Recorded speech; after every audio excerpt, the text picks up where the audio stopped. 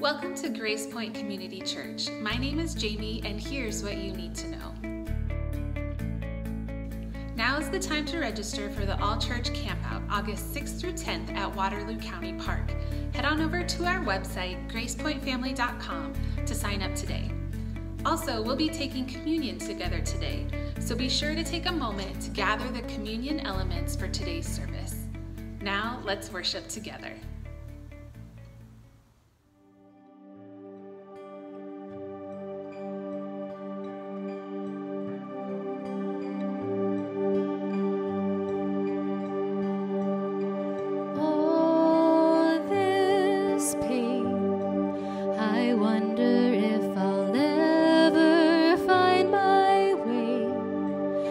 I wonder if my life could really change.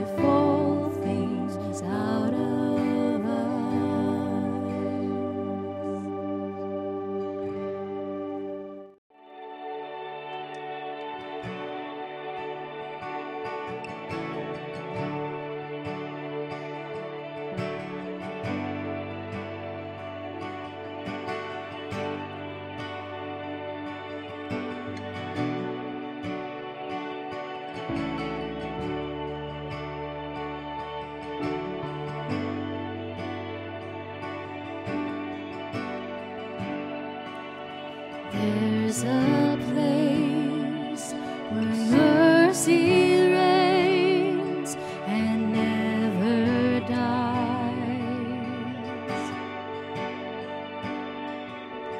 There's a place where streams of grace flow deep and wide, where all the love I've ever found comes like a flood, comes flowing down.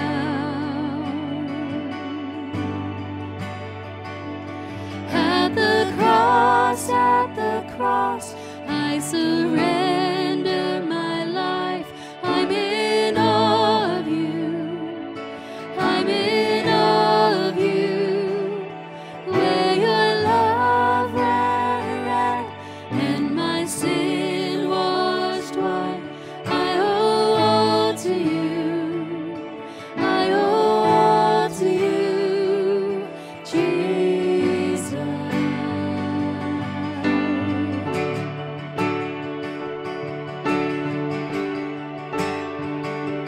There's a place where sin and shame are powerless,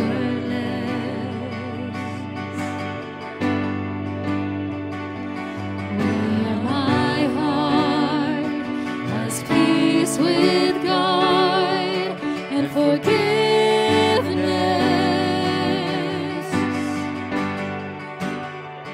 where all the love I've ever found comes like a flood, comes flowing down. At the cross, I surrender my life. I'm in awe of you. I'm in awe of you. Where your love ran red and my sin washed white. I owe all to you. I owe all to you. And here my hope is found, here on holy ground. Here I bow down. Here I bow down. Here, arms open wide. Here, you save my life. Here I bow down. Here I bow. At the cross, I surrender my life. I'm in awe of you. I'm in awe of you. Where your love ran red and my sin washed white. I owe all to you. I owe all to you. I owe all to you. I owe all to you, Jesus.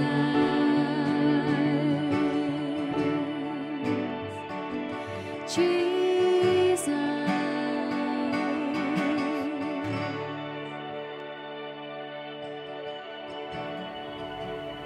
You know, that song that we just sang sets us up so perfectly for communion because it explains for us exactly what Jesus did for us. And I just want to start out right now by just praying for us and praying that God will lead in this time of communion, make it be a holy time, a sacred time, and a time where He is present in our midst. So Father, please bless us this morning as we take communion. Lord, would you take these elements and would you just allow us to remember you? Father, I just ask that you would help us examine our hearts and just show us more of what you desire for our life. And I pray this in Jesus' name. Amen. Amen. Well, I wanted to share a verse with you this morning as we start out with communion, because in this time of communion, a lot of times it's a good time for us to examine ourselves. And so that's what we're going to do this morning. And then in a little bit, Pastor Steve is going to come and he's going to talk to us about How does the Jesus that is in us flow through us? And we're going to examine our hearts in that way as well. But this morning in Psalm 26, verse 2, it says, "Test me, O Lord, and try me. Examine my heart and my mind. For your love is ever before me, and I walk continually in your truth." And I love that part, that verse. It just says, "Examine my heart and my mind." And that's what we want to do this morning. In just a little bit, after we take the bread and after we take the cup, I'm just going to give us about 30 seconds or so just to pray and just to examine our hearts and to examine our minds, because I think a lot of times we're going 100 miles a minute and there's so much going on in our lives that we forget to slow down enough and just examine and look inward and say, "Lord, teach me, show me. Help me to be able to see what it is that I've done, maybe that I need to get right with you about, and how it is that I can live more for you." And so we're going to do that this morning. But before we do that, we're going to take the elements right now. We're going to take communion together. And I just want to read something for us as we take communion. Because in Matthew chapter 26, starting in verse 26, Jesus was actually taking this meal with his disciples, this Passover meal and the first communion. And this is what he says to them, and this is the example that we follow. Jesus said, it says, "While they were eating, Jesus took the bread." And if you have your bread and your juice with you, go ahead and get it now. But it says that he took the bread and gave thanks and broke it and gave it to his disciples, saying, "Take and eat. This is my body." So go ahead this morning and take and eat in remembrance of him. And then it says that he took the cup and gave thanks and offered to them, saying, "Drink from it, all you. This is my blood of the covenant, which is poured out for many for the forgiveness of sins. I tell you, I will not drink of its fruit from the vine from now on until the day when I drink it anew with you in my Father's kingdom." So take and drink.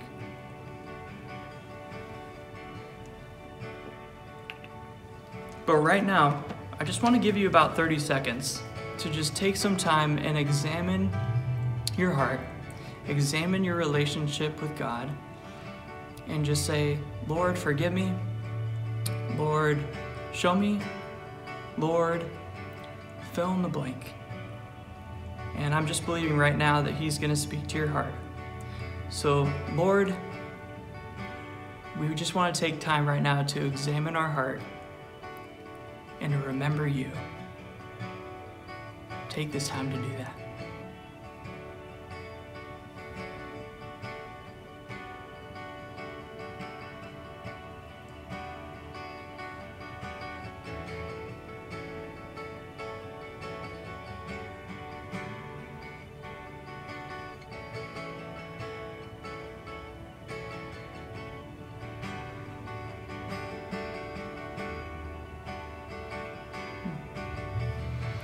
Well, whatever God is revealing to you right now, I'm just praying that he's going to remind you of it throughout the day today, and hopefully even continue to remind you of it right now as Pastor Steve talks to us from his word. You and I have just taken part in something that Jesus established 21 centuries ago. On the night that he gave his life for us on a cross, he shared communion with his disciples, and he infused what we just did with profound meaning that we've just taken part in this morning. And we remember today, as he commanded us to do so, we remember him. And as we do, we quite naturally examine the evidence of his presence in our lives. That's an appropriate thing. Anytime you look into the face of a holy God, you find yourself kind of self-inspecting, and that's a good thing. That's an appropriate response, which leads to a thought as we begin our time in God's Word this morning. Let me make a statement that I deeply believe in, and in fact is found in Scripture. It's very rooted in the Bible.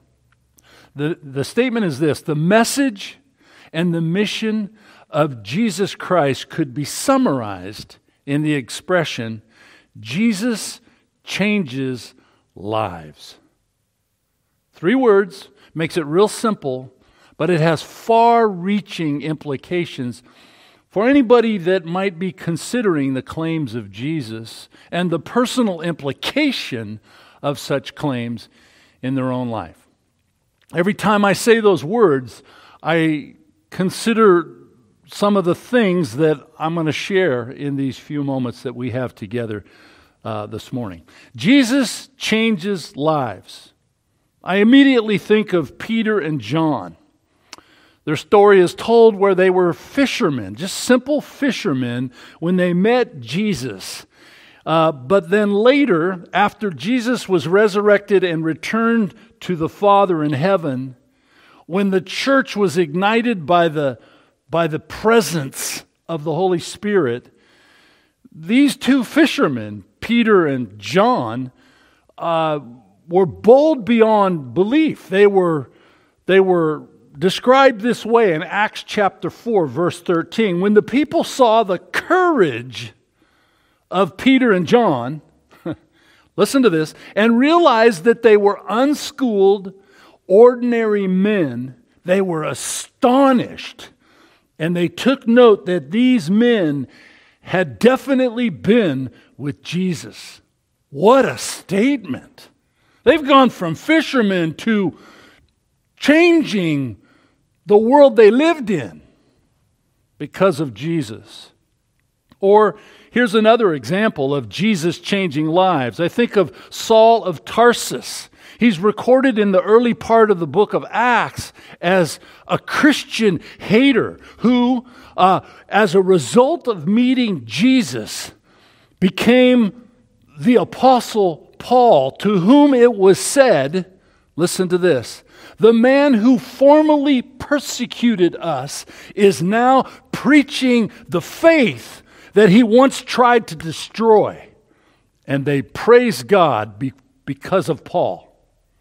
This person they ran in fear from, they now saw the proof in his life that Jesus changes lives. Even people like Saul to Paul. It's a big change.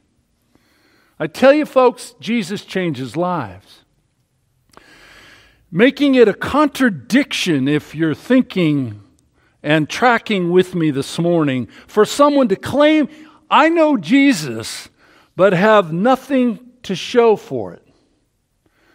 In the boldest possible terms, the Bible reports, this comes out of Acts 26, verse 18.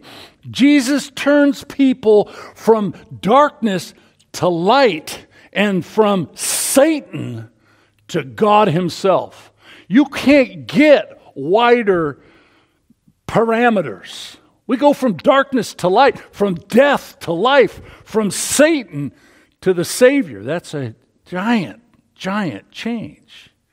And this comes out of Ephesians chapter 2, written by the human author, the Apostle Paul. Jesus causes people who are dead in sin, he said in verse 1, to come alive in Christ. See, here's the deal. Living people die all the time. You know that to be true, don't you? Living people die all the time. But Jesus reversed that. The dead came back to life. And that's true of every person that comes to Jesus. One of my favorite summary statements of how Jesus changes lives is presented in a short story of some people who lived in the ancient city of Thessalonica. It's up in the northern part of Greece, just overlooking the Aegean Sea. It's a real place today. You can go and visit it. But these people called Thessalonica in the first century home. And they met Jesus. In their town, this church got started, and it was a baby church, and then it began to grow more full all the time of new people that were having their lives changed by Jesus. And when they met Jesus, well, as I read this, you decide the difference that he made and the report of the change Jesus brought about in their lives. This from 1 Thessalonians chapter 1, verses 5 and following. For we know, brothers and sisters, loved by God, that he has chosen you, because our gospel came to you, not simply with words, but also with power and with the Holy Spirit and deep conviction. You know how we lived among you for your sake. This is Paul describing his time there. You became imitators of us and of the Lord, for you welcomed the message in the midst of severe suffering. It was not popular in that day to be a Jesus follower. It was not easy to admit, yeah, I'm different, and it's because of Jesus. That took a great deal of courage and at great personal risk. And so you became a model to all the believers, Paul goes on to say, in Macedonia and Achaia, two parts of Greece. The Lord's message, listen to this, rang out from you in those places, and your faith in God has become known everywhere. Still quoting, therefore we do not need to say anything about it, for they themselves report what kind of reception you gave us. And listen to this finish. They tell how you turned to God from idols to serve the living and true God, and to wait for his Son from heaven, whom he raised from the dead, Jesus, who rescues us from the coming wrath. These people were in every way different. To put it in today's terms, they had become the talk of the town. Hey, did you hear about those people over in Thessalonica? Did you hear what happened to that guy? He was a tough customer, and he had a turnaround in his life. And you probably know somebody like that. Maybe you're somebody like that. I think of my life before Jesus and what he did to make me who I am today. That's not an easy project he undertook, but he stays with that job. In fact, said elsewhere, the work I began in you, I will stay on the job until the day I come for you. Philippians 1 verse 6 tells us. It's great news. So, what specifically was being said about these the Thessalonians that were being talked about everywhere? Let me read verse 9 again because it's worth repeating. They themselves report, they tell how you turned to God from idols to serve the living and true God. It showed. There was no secret to this. Something's different about you. As I'm asking in this talk, is your growing showing? They were new, and there was little doubt that new was shining through the way they lived. A little over 37 years ago, my bride Debbie and I exchanged vows, and right after we were married, actually on the East Coast, in Lanham, Maryland, on Good Luck Road. Is that cool or what? So right after we were married, we took off the next day on our honeymoon. We flew down to Florida. Jekyll Island, Georgia is where we honeymoon. It was really cool and magical. And I still remember something that must have stood out about us. We didn't announce, we didn't carry a sign that said, I'm different, I'm married, I was single yesterday, I'm married today. None of that. But I'm not sure exactly what people saw, but they must have seen some kind of glow. Because from when we went to the airport, the man looks up, the agent, the ticket agent, and he says, welcome, and how are you guys doing? And he throws us this look like, wow, you're not just two young people, you're special. And he said, do you have some news to share or whatever? He had no way of knowing. And we told him, well, we just got married yesterday. He kind of went like this, like, I'm going to warm myself by the fire that I see here. And you know what he did?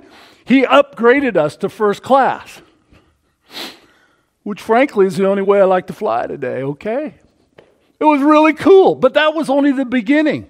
We had hotels who took us from a regular hotel room and said, oh no, a suite for you. And then I lost count how many bottles of champagne we were given. It was the big deal. And I don't even like the stuff. I mean, we're packing champagne around like it's important to us, you know. What did people see?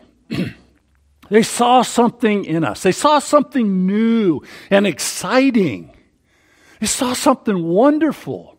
They saw the stuff of fairy tales right in front of them. In the words of the New Testament, listen to this from 2 Corinthians chapter 5, verse 17. If anyone, let me stop and include you, because anyone means, in another form of the word, everyone. Okay? So if anyone, that means not just a few, you and you, but not you. No. If anyone is in Christ, that means has trusted in Jesus and had their sins forgiven by the one who took their place. That person, 2 Corinthians 5:17 announces, is a new creation. The old is gone, not going, gone. The old is out of here. And the new has arrived. It has come. Which raises a couple of questions. Have you turned to God? You're hearing me this morning. Wherever you're listening, some are traveling, some are on the road, some at home, an apartment, maybe camping. Doesn't matter where you're at, but I got to ask you the question again. Have you turned to God? Do you believe in Him? But that's not enough. You must belong to Him. There's a lot of people that go, yeah, for sure. I give God credit for creating, but I'm not going to call Him my master. I'm asking the bigger question this morning. I think the Bible is. Do you not only believe in Him, but because of a change in this relationship, you now belong to Him? That's what God wants. And He patiently waits for that. It's really the question, does the Jesus in you show through you? Let me show you something in the second letter that Peter, the fisherman I talked about earlier that turned pastor, states. And he states that God's great power is in fact the ultimate game changer.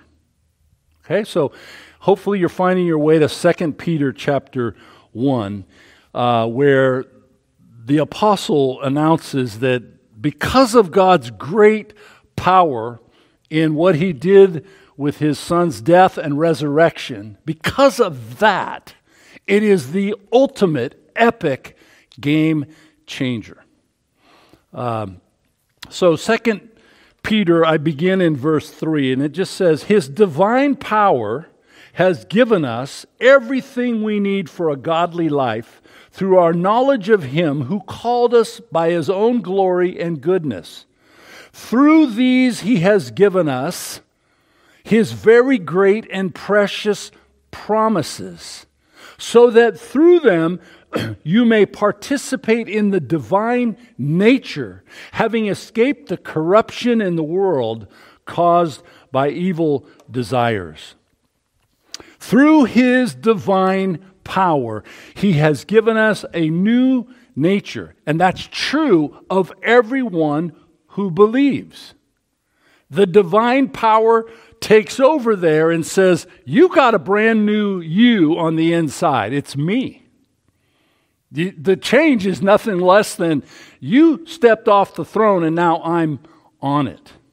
Okay? I'm in your life. The divine power has given you a new nature. And that's true of all who believe. Secondly, through his divine power, believers escape, he says, the corruption of the world. Verse 4 ends. The corruption that's everywhere that we look in our world today. His divine power lets you escape from that. And here's a third takeaway. Through his divine power, and this is where it gets really practical, believers can live truly godly lives.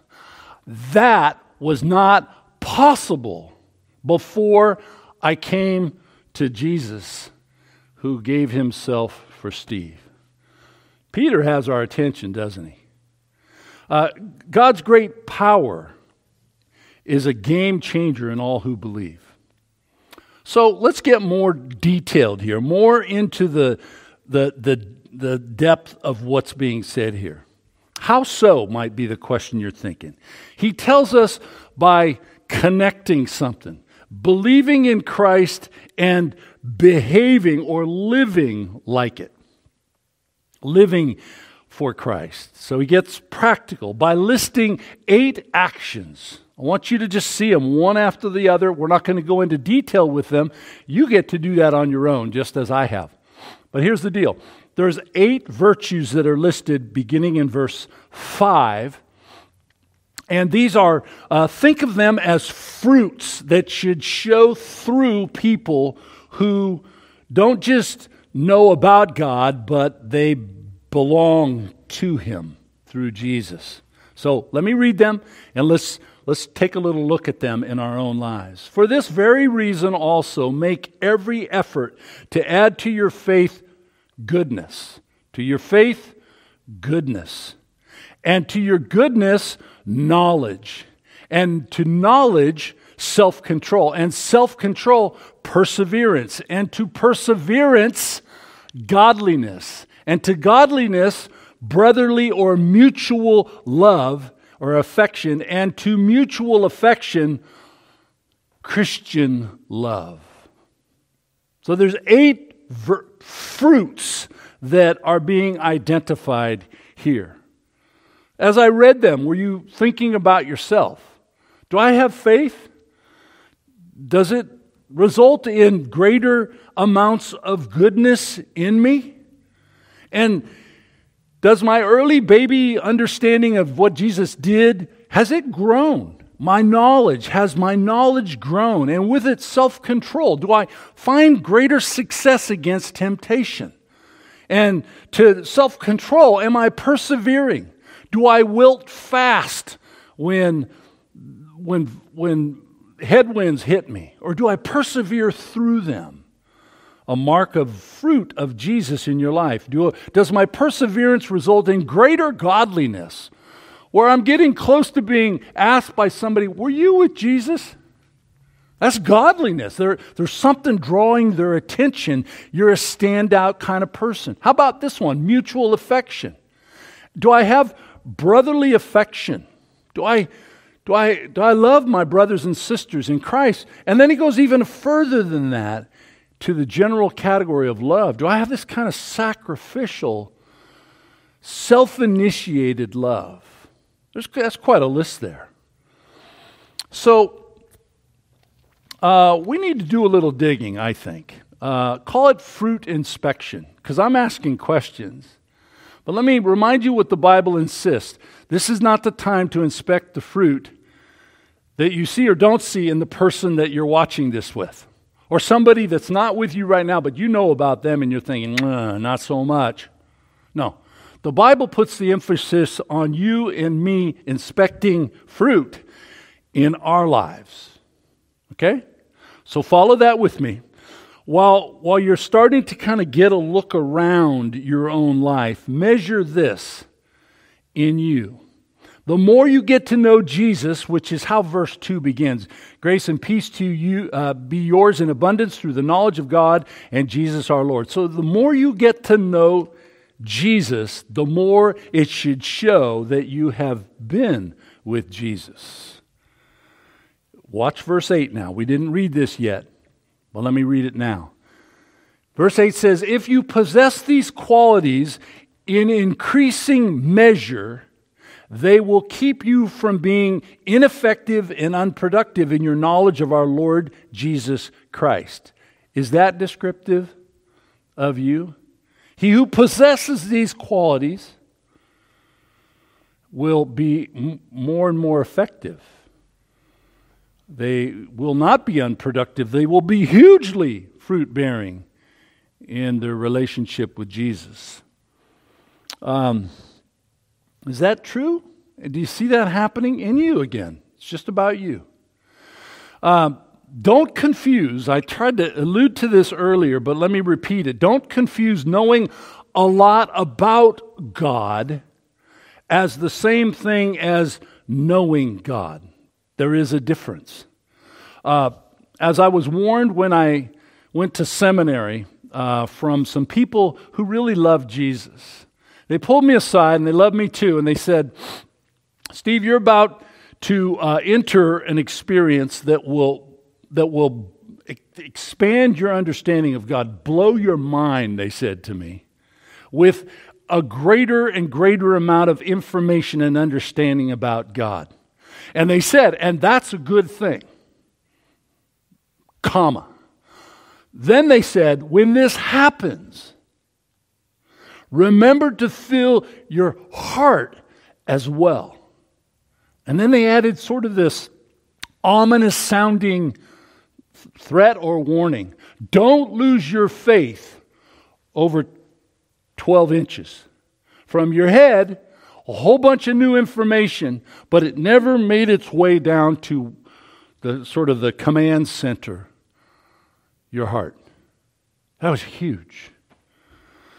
Peter's words in verse 8 issue the same warning. Guard your heart from becoming ineffective and unproductive as a result of just filling your head, but somehow starving your heart. Don't do that. That's easy to do. Not just for pastors who are in the book all the time, but for people that just kind of get a little religion and call it good. It's way more than that. Here's the way Jesus put it, this point Peter's making. The same night that he shared communion before giving his life on the cross. He said this in chapter 15 of the Gospel of John. And he said it to his disciples, which numbered 11 by that point. Judas was already out of there. These are his words. If you remain in a close relationship with me, then you will bear much fruit. And then he adds, for apart from me, fruit won't show through. Why? Because it won't be in you. You're going to be making this stuff up. You're going to try to be good on your own. You're going to try to be self-controlled in your own strength. And on that list we read in verses 5 to 7 goes. You can't do it in a sustainable way. That's why you've got to remain in me, Jesus said in John 15, verse 5, I just read. So here's a second thing to notice as you nose around like you are right now, your own life. The lack of these 8 fruits points to a problem of both vision and memory. Look at verse 9. It comes out pretty clearly. Whoever does not have these qualities is nearsighted and blind. That's vision. That's a vision problem. Forgetting what they have been cleansed from in their past sins. That's a memory problem. Peter is saying if we lack these virtues, there's a problem with our sight. How so? Well, by taking our eyes off Jesus, we try to do it on our own. And our problem becomes one where we think we can get good without the help we need to be good. And that won't happen. That's a nearsighted and blind problem. But Peter is also saying if we lack these virtues, it may in fact be a memory problem. How so? Well, a forgetfulness of the fact that you have been saved from darkness and from death and from the devil. It's huge. He delivered us. He set us free. He's forgiven us. And He's replaced, I love to tell you this, He's replaced your old heart. He didn't just fix it. It was not fixable. He took out your old heart, Ezekiel 36 tells us. He took out your old heart, He described it as a heart of stone, and He replaced it with a new heart, a heart of love, flesh. A place where He can work. Is He working in that place today? Let me repeat my question again. Is the new showing through? Is your growing in Jesus showing to people around you? I can't read from Peter without remembering something that he could never forget. And I'm pretty sure Peter had learned a painful lesson from his past when he failed not once or twice, but 3 times a single question quiz. He was asked when they arrested Jesus, hey, aren't you one of His close friends? Nope. Repeated, nope. Repeated again, nope. He failed it 3 times. We're told in John 18. And I suspect that memory for Peter, who's the author of this passage we've looked at closely, that probably is behind his parting plea in verses 10 and 11. Therefore, my brothers and sisters, make every effort to confirm whose calling? Your calling. Take a look at your life. Don't get your eyes on somebody else now, or you'll miss the point. Therefore, brothers and sisters, make every effort to confirm your calling and election. For if you do these things, you will never stumble. Look how he finishes this section. And you will receive a rich welcome into the eternal kingdom of our Lord and Savior, Jesus Christ. Make sure, he's saying, that you truly belong to Jesus. I'm just going to go a step further and say, maybe you're looking at this list, faith, supply, moral excellence, knowledge, self-control, all that, and you're going, that's there occasionally, but not all the time. Or it was there, but it's kind of missing, maybe completely missing today. Will you hear my heart? This is that time. Make sure that you belong to Jesus. Maybe you had a kind of a look in His direction, but it never went anywhere. You never really humbled yourself and say, Jesus, make me new. Like 2 Corinthians 5:17 we read about. Maybe it didn't go that far for you. And so for a little while, you were improving. It was kind of sin management. But that didn't last. And you're back to you. Peter's saying, make sure that you truly belong to Jesus. Being with Jesus for eternity is at stake. There couldn't be a more practical and pressing question. This is not academic at all. Do you belong to Jesus? Peter is saying here. Make double, triple sure.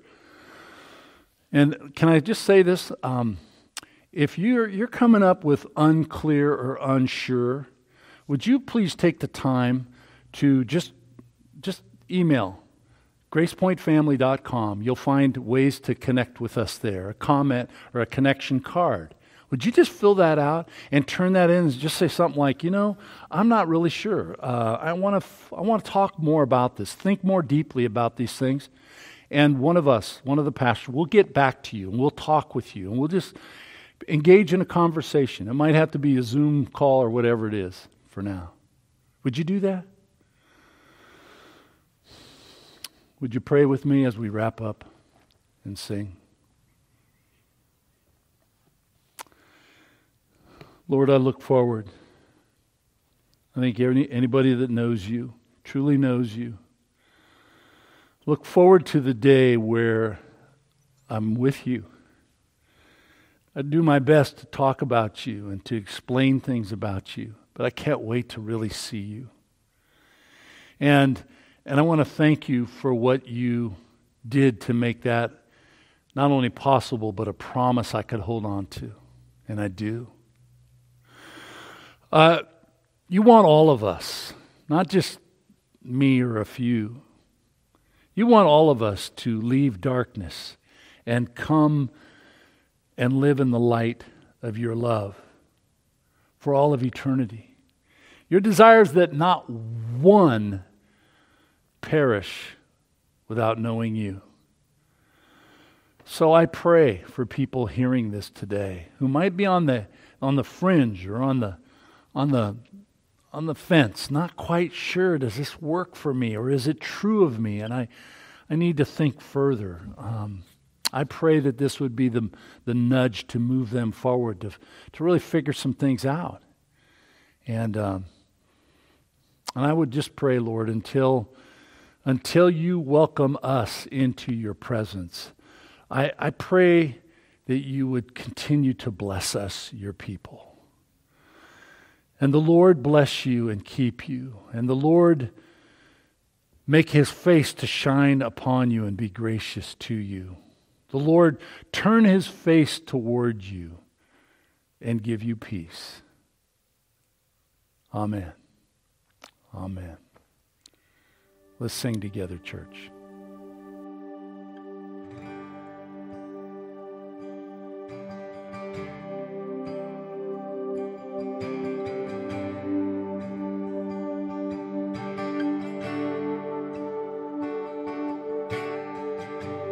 Lord bless you and keep you.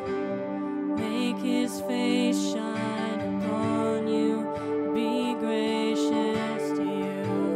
Lord turn his face toward you and give you peace. Amen.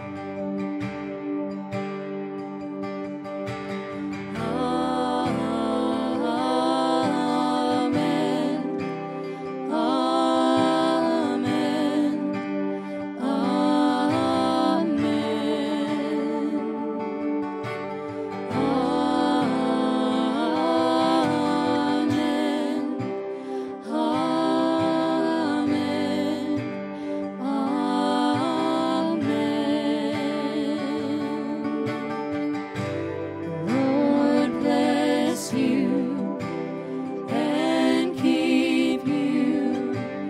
Make his face shine upon you. Be gracious to you.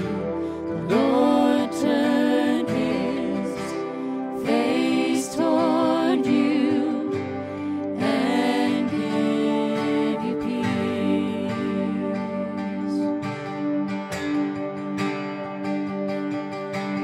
Amen.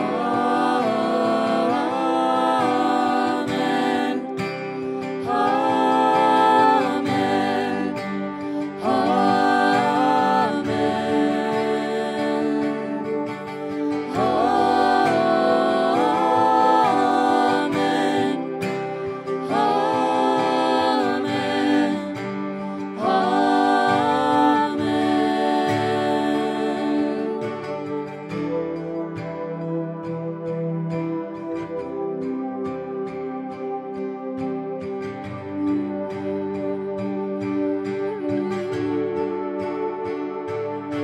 May his favor be upon you and 1,000 generations, and your family and your children and their children and their children. May his presence go before you and behind you and beside you, all around you.